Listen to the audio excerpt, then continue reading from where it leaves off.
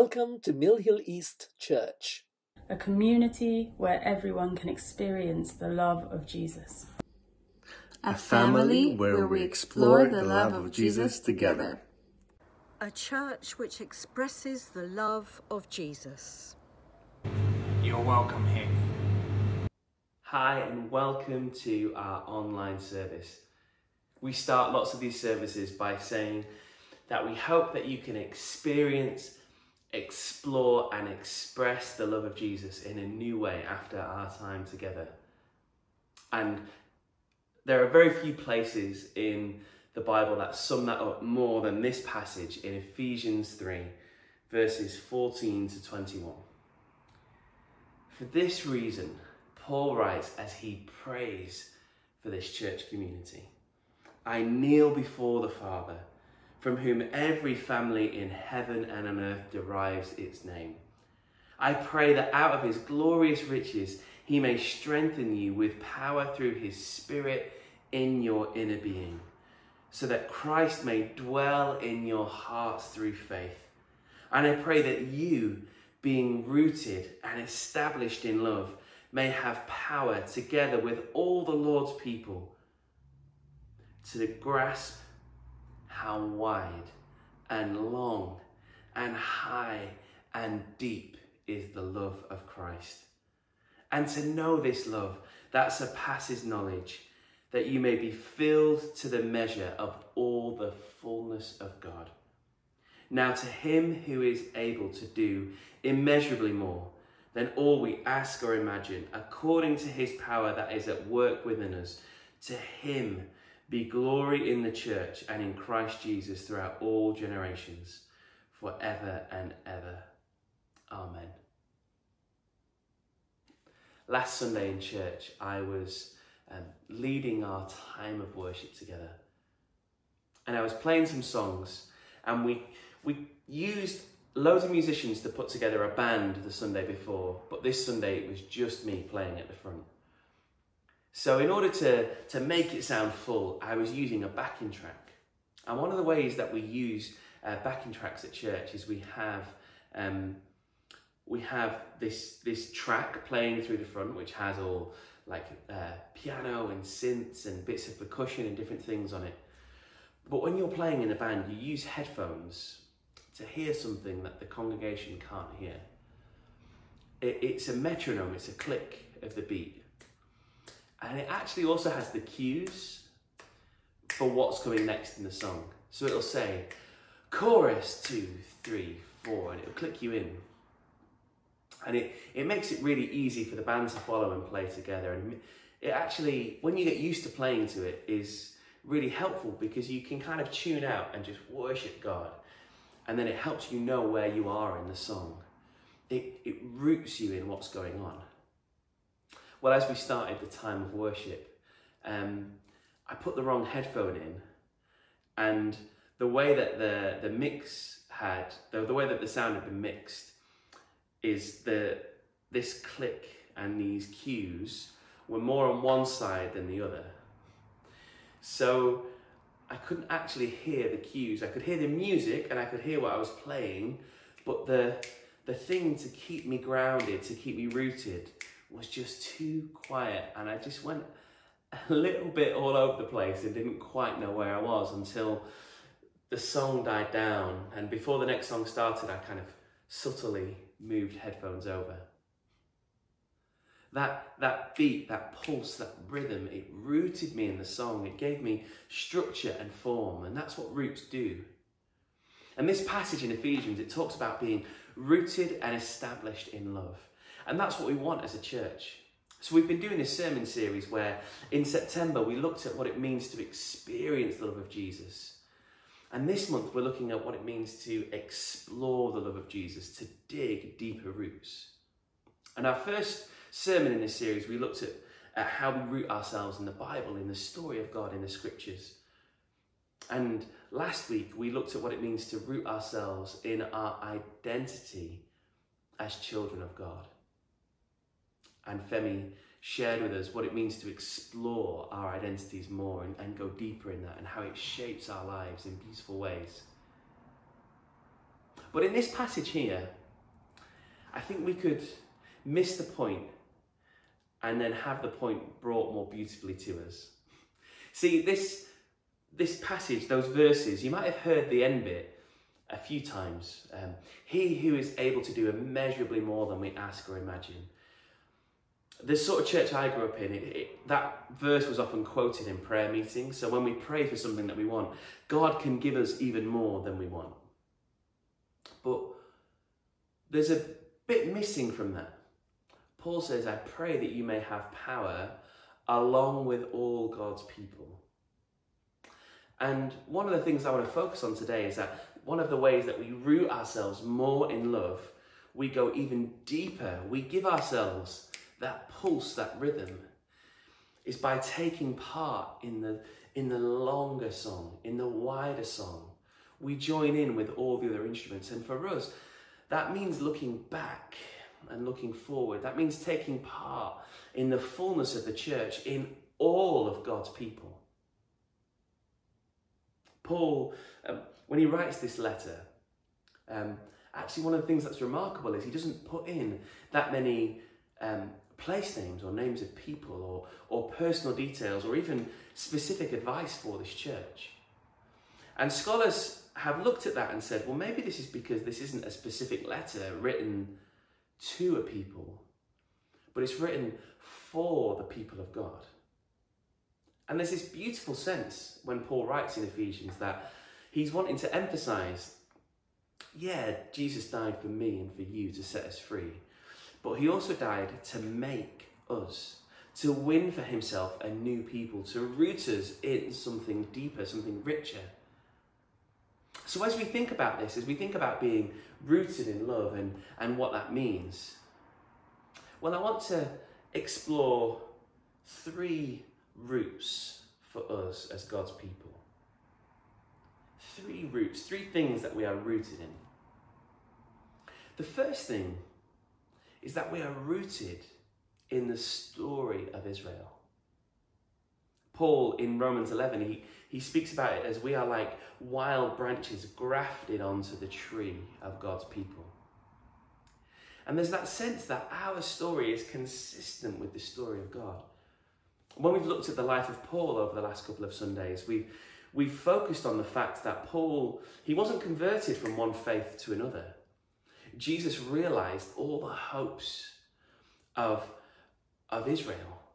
He was the fulfillment of the story that Paul was carrying and searching for. There was this sense that for Paul, Jesus came and he was the picture of which everything else he'd been chasing was a shadow. That's how Paul talks about it. And I think in order for us to really root ourselves in faith, we have to take part in that consistent story of what God has done. See, for Christians, we don't have kind of Old and New Testaments in the Bible that are separate. We have a consistent story of God that flows through. God is ever gracious, ever loving, ever merciful, and ever working throughout history to bring about his perfect plans and his promises. And Christians often get this really messed up. And they don't quite know how to relate to the fact that our Bible is a book of Jewish texts, of Jewish people writing to Jewish people. And Christians tend to go one of 2 ways. They either go in a way where they think, well, this is just kind of something that we pass over, something that has been fulfilled. God has somehow changed what he's done in Jesus. That before they were trying to earn salvation, and now we have the riches of grace in Jesus, and we move on. And that just doesn't make sense of what Jesus does. Jesus says, I didn't come to abolish the law, but to fulfill it. The Bible talks about Jesus being all the different threads that God has been doing through creation, brought together into one place. But there are some Christians that go the other way and act like, well, in order to fully live out this stuff, we have to take on the story of Jesus, and we should take on more of the practices and customs of Israel. But again, that's not what the Bible says, and that's not what Jesus leads us to. He treasures his people. But part of what he does is he wins himself a new people. And he's doing a new thing, a rich thing. And both of those people, all that he gathers together, well, they find their meaning and their purpose in Jesus. Jesus is the vine on which all the branches are grafted. He is the one in which everything else finds its meaning. All of our prayer, all of our worship, all of our scriptures, all of our patterns and ways of life, they all find their meaning in Jesus and in him alone. We are rooted in Israel's story, and the fullness of Israel's story finds its place within Jesus. The second root is in Africa. We often think of Christianity as a Western European religion that got taken around the world, but it's not at all. For the first 4 or 5 centuries, Christianity was dominated by Africa, and this is sometimes obscured in history. When I went to Bible college, we talked about the patristics, or the desert fathers, the kind of wise, profound theologians of the past, but that obscures a little bit that Christianity was based in 2 places. The centre of Christian thought was often found in Alexandria and Carthage, both in Africa. Alexandria in Egypt, Carthage in modern-day Tunisia. And these fathers of the church, of theology, they shaped so much of what we think of as Christianity. Even some of the other significant places where the church was rich and vibrant, like Constantinople and Rome, they took their lead from what these Africans shaped. And our theology, our ethics, our Christianity has been shaped by Africa. Let me talk you through some of these significant people. There was Augustine of Hippo. He shaped so much of Christian thought, so much of what we have today. He came up with the doctrine of original sin. He spoke against slavery and said how it was inconsistent with the Bible. He came up with the concept of free will, of just war. He explained how the church and the political state should interact with each other and painted beautiful pictures of what God's kingdom looked like within that. He's one of the most significant thinkers in church history, and he was an African man.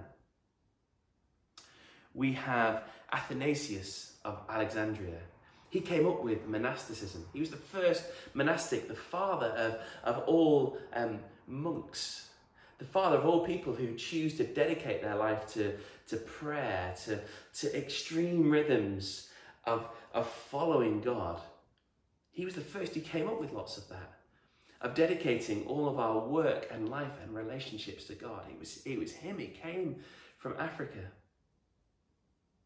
We have Cyprian from Carthage, who led the church through persecution and led the church to step away from idolatry and said, we do not worship the same way as those around us. We stick to Jesus and him alone.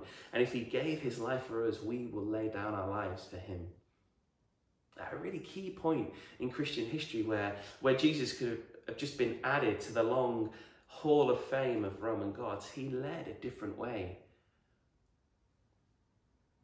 We have Origen, one of the most profound teachers in church history. He gave us the concepts of exegesis, of how to take meaning out of the text, of textual criticism, how to take all the different fragments of letters and different pieces we have and put them together into the Bible in a way that is most authentically true to what the original writers put together.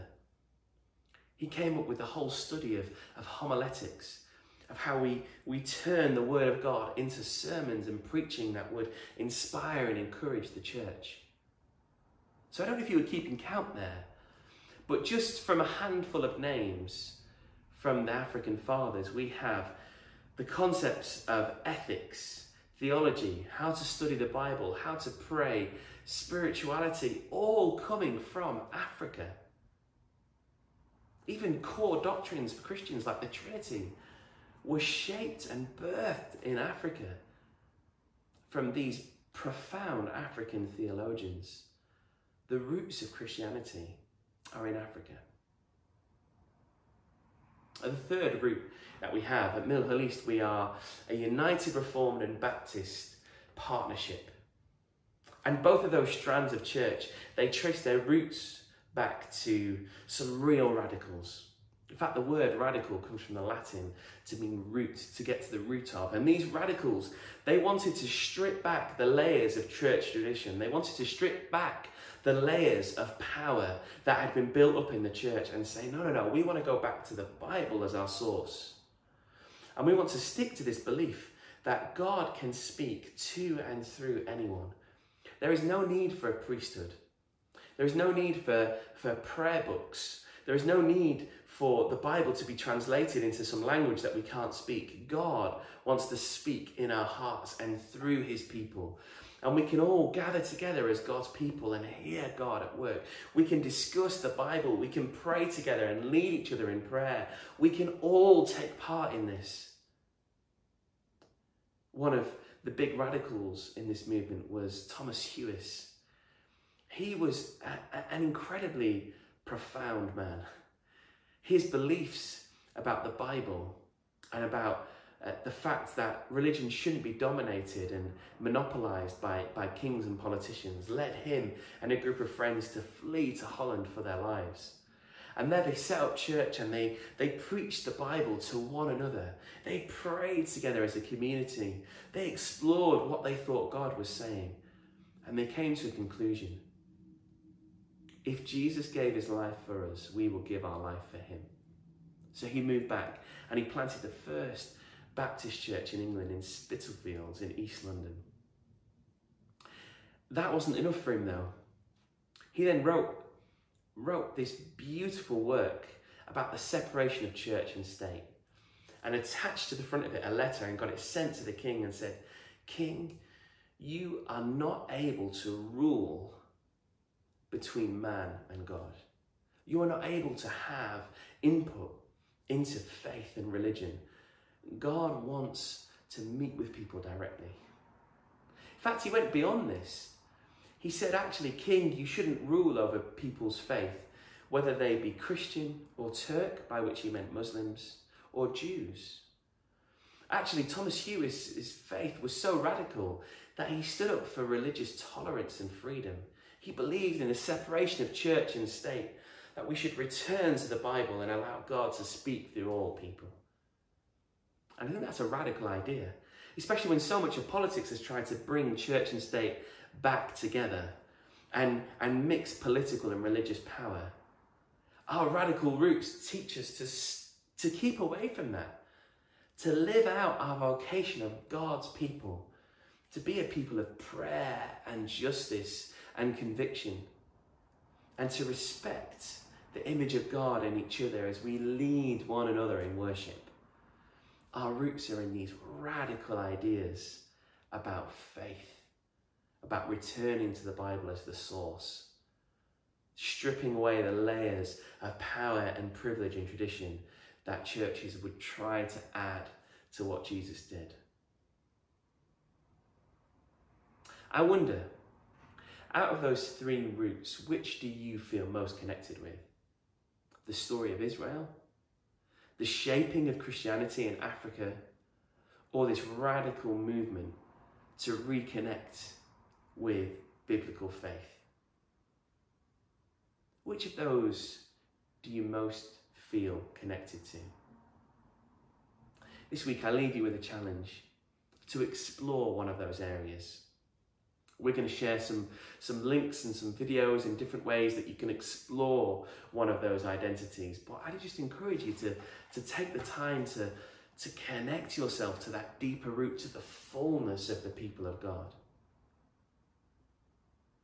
And I pray that as you do that, as you connect with worldwide, global, radical Christianity, as you expand your understanding of Jesus beyond our cultural concept, our construct and where we live and whatever you live and breathe within, I pray that through it, you may have a richer rooting in the love of God. I pray that you, through the power of the Holy Spirit today, would be able to grasp a little more the edges and the depths and the heights of God's love for you and for his world. Amen. We have some worship videos up on our YouTube channel. You can join us in person for worship on Sundays at 11 a.m. And if you want to get connected with some of our programs and some of our small groups, then please do email community@mhechurch.com, or you can drop us a message or a comment on Facebook and YouTube and we'll get back to you that way. Have a great week and may God's love shape all that you do. Living God, enable us this day, pilgrims and companions, committed to the way of Christ, faithful to the call of Christ, discerning the mind of Christ, offering the welcome of Christ, growing in the likeness of Christ, engaging in the mission of Christ, in the world that belongs to Christ. Amen.